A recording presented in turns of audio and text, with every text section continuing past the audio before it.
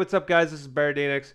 Just want to give you guys a heads up, if you guys have not watched my video on how to control a servo with a Raspberry Pi, you might want to do that before we actually hop into this video.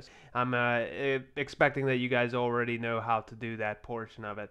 And I will give you guys all the code too. First thing we're actually going to be going over is evdev, and this is actually a Python library that will allow us to read the input coming in from like an outside device, like for our instance a controller, and we can actually utilize that inside a code to manipulate certain devices or do whatever you want with it once it's actually inside of your program.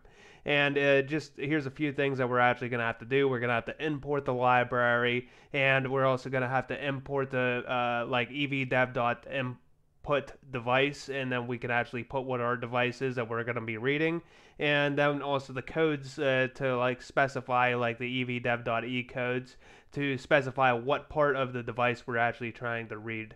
And also evtest. This is actually the command inside of Linux to actually see what the input is.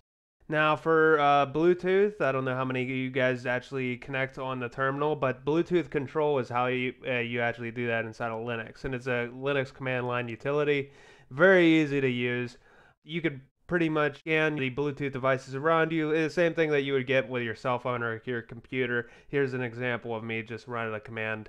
But all you're going to have to do is actually do Bluetooth control. And then afterwards, all you want to do is actually do scan on. And then you want to pair with the actual, and once you actually have the scan on, you're going to get the MAC address and then put that into each of them for pair, trust, and connect. And then I'll actually show you inside of here.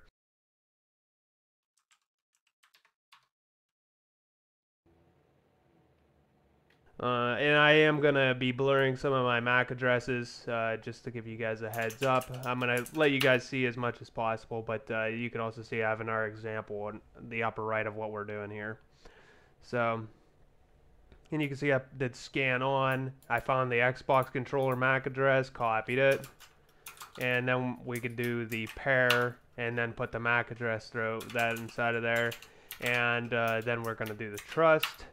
Throw the MAC address in, and then we're going to do the connect. And you can actually look at the controller on the right there. It will connect right after we hit that button. Yep. So now we can just exit out of there, clear that up, and now we're just making sure that device is actually in there, what the name is. So ls dev input, and you can see event 0 there, and that's the actual one we're going to be using today. That is the controller. So event in, then we could use the evtest dev input and then event 0, and then you can actually see the inputs from the actual controller right here. And it's going to look like a lot of stuff being thrown on there, and it really is, but we're actually going to separate a lot of this out so we only get the right and left of the left analog stick. But you can see different buttons and everything. It's important to actually look at the type and also the code, and that's what we were talking about with some of the commands. So evabs, and that's going to be something that we're going to need to use inside of the code. And you can also see abs underscore y. That's actually up and down on the left controller. We're going to want abs x, and that's what I'm trying to show you guys here. So yeah, there you go, abs x.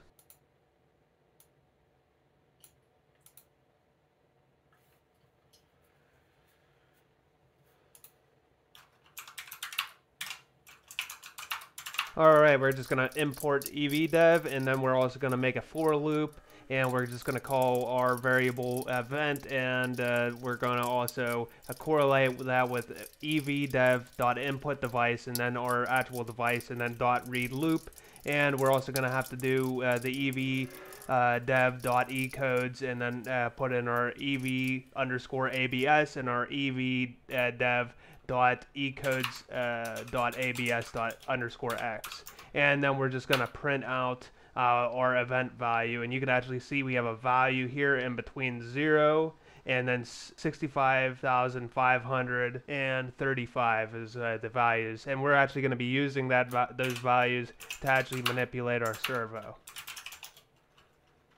So you can see we're just going to make a new Python script right here.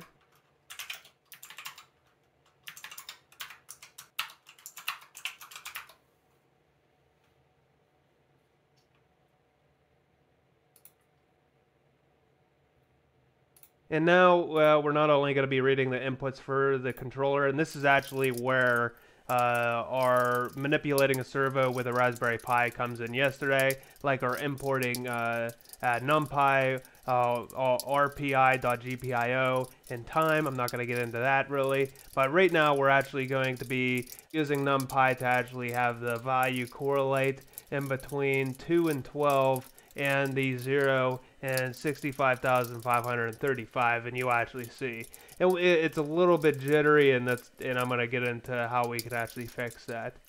But you can see that we're actually listing out our event type, and if it equals evdev.ecodes.ev_abs again, and then the abs_x, and if those are all true, like we did before, we're actually correlating the 0 and 65,535 to 2 in between 2 and 12.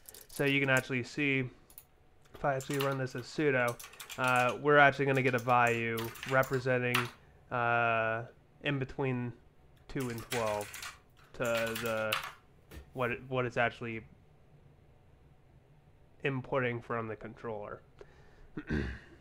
Got to fix a few things here.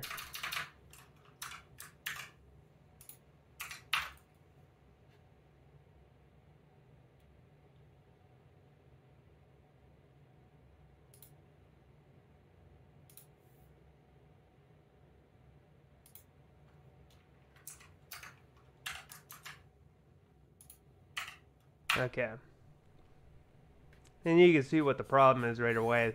There is nothing in between each number. So in between 8 and 7, there is no fractions of those in between them two numbers. So it's a little bit jumpy. So it's not as smooth. Which it works perfectly fine depending on your application. But I ended up fixing that, and I'll show you how I did that.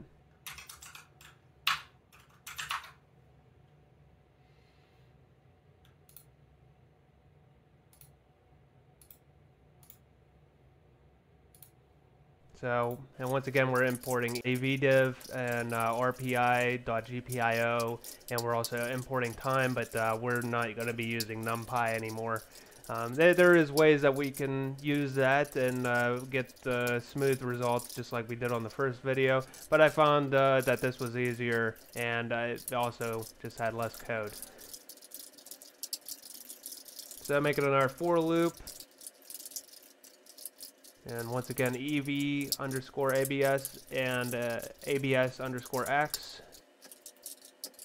What I actually ended up deciding to do is making a variable named angle, and I divided the event value that we ended up getting in from the controller's left analog stick, and dividing that by 6,553.5 to get a number in between 0 and 10, and then I just added 2 to that, so we have in between 2 and 12.